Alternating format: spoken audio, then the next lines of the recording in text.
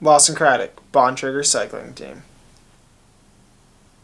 My dad was a professional downhill racer back in like the late '80s and early '90s, and had to retire once he had kids, and he had knee surgery. So he ended his career and just kind of rode recreationally, and would put my brother Parker and I on the back of a tandem, and we'd always go ride before school and whatnot. And then when I was 10 years old, he entered my brother and I into a youth development league out at the Outkick Velodrome in Houston, Texas. And at the end of that league, there was a race for all the participants, and the winner of the race actually won a free bike, and I ended up winning. So that's how the whole journey started. I think being a member of the Bontrager Pro Cycling team is definitely a big accomplishment. It's something that I'm super proud of. It's one of the top development teams in the world, and being able to say that I'm a member of this elite group is something that's, I think, is awesome.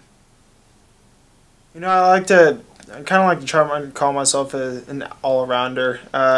Obviously, I think time trialing is one of my stronger points, and I'm trying to get a little better when the road pitches up. So I'm trying to drop a few pounds, become a better climber, and hopefully become a successful stage racer down the road.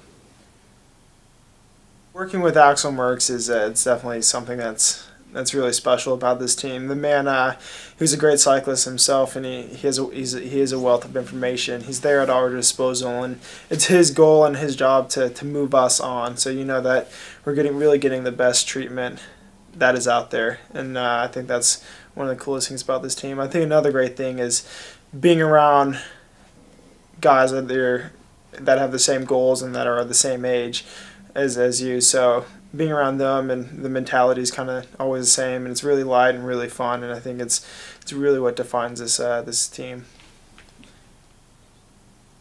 Good question. I spend a lot of time on my bike, so I don't really have a lot of hobbies outside of the bike, but I enjoy spending time with my girlfriend Chelsea, and down in Austin, going to music shows and whatnot. So